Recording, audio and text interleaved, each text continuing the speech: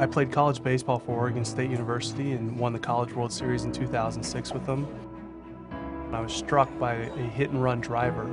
I was told that I was paralyzed and would never feel or move anything from my chest down. I got ejected from a vehicle because I wasn't wearing a seatbelt, and that left me paralyzed from the chest down. When he was 2 years and 3 months, Caden was hit by a car. The neurosurgeon said he might move one arm, but paralyzed from the chest down and not able to walk again. So the initial prognosis for me was you're basically never going to be able to move your hands or your arms. Pretty much paralyzed me from the chest down. My motor locked up on my bike, and it caused it to land nose down. So the doctors came in and they explained to me there was no hope for me to regain any mobility or movement, that I needed to learn how to live from the wheelchair. That just wasn't how it was supposed to be.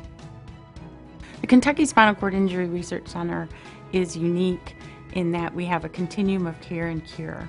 Without that partnership, we wouldn't be able to take the scientific knowledge and bring it to the patients as quickly and as effectively as we can. Patients who have spinal cord injury have the opportunity to come to Frazier and really receive cutting-edge treatment, but also cutting-edge science delivered to them. You can do science here in a lab, you can have a finding, you have evidence, and you walk right across the hallway and you put it to use. It's absolutely at the cutting edge of the field of neuro restoration and neurorehabilitation. I've been to a number of centers around the country, and by far the University of Louisville Frazier Rehab has been the best services and training I've received anywhere. We used to think that when you had a spinal cord injury or a brain injury or any other neurologic injury that resulted in paralysis, there was really nothing you could do. But what we know now is that, in fact, the spinal cord can function very well, even when there's severe loss of input from the brain. We retrain the spinal cord. Spinal cord is much like the brain. It can think, it can learn. The closer we can approximate that experience of walking, the better the nervous system is going to recognize it and say, hey, we're walking, and generate a motor output very similar to that.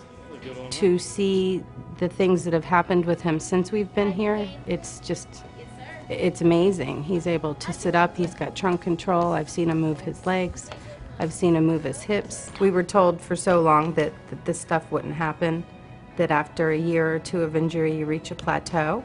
So seeing these things, it's very remarkable. It gives you hope.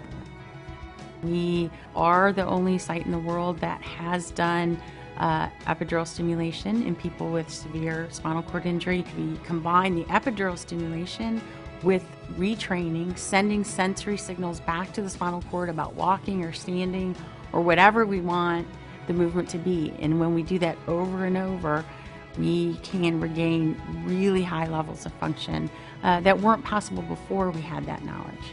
We've implanted 4 people so far, people who had been completely paralyzed, couldn't move for over 2 years, and all 4 of them now can move, but only when the stimulator's on. Left leg up,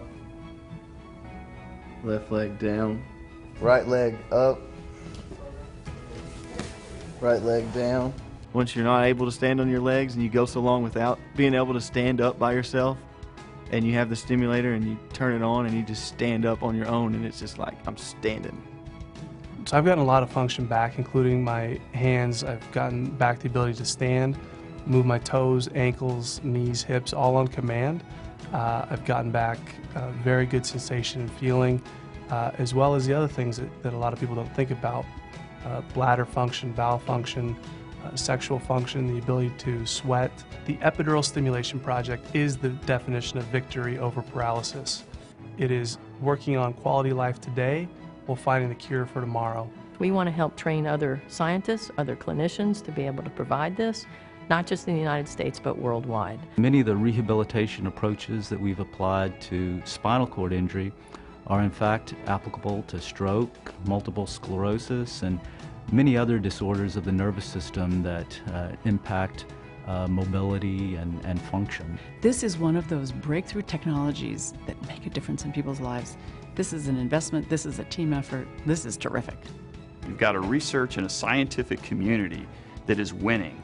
They're not just getting functional recovery in patients. They're getting true victory over paralysis.